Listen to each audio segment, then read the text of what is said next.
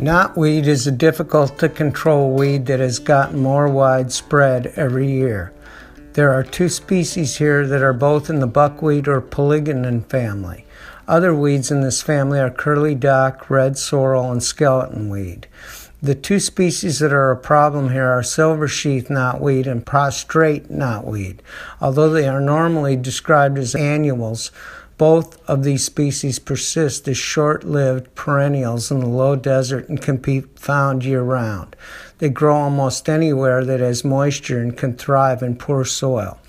Silver sheath knotweed gets its name from the long white or silver sheath that is at the base of each stem.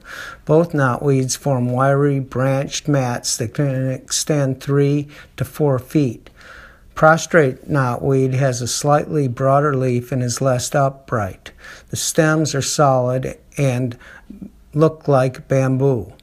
Numerous species of knotweed can be found worldwide. It is often the first weed to colonize volcanic slopes and is very prolific everywhere that it grows.